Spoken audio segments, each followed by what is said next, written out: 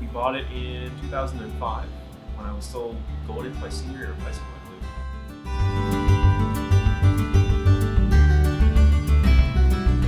believe. It's basically Memorial Day to Labor Day. There are a lot of kids in the neighborhood who they've grown up with it, their parents have grown up with it. It's been around, I don't know the exact date, but it's 50 years.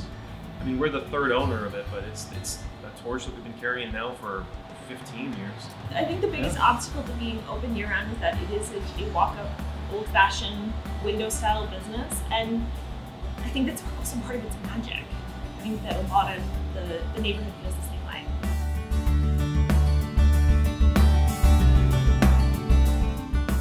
One of the most magical aspects of Somerville is the number of small businesses. We are not dependent on just large chains. Personally, I love to shop small.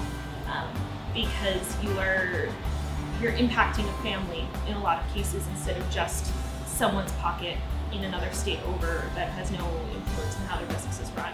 One of my favorite parts of working here is that you see kids from the time that they're in strollers to now they're in high school.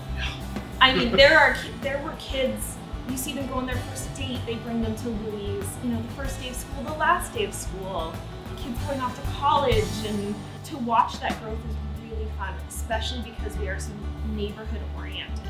Seeing the local neighborhood kids grow up. Yeah, have kids. That's probably the weirdest thing.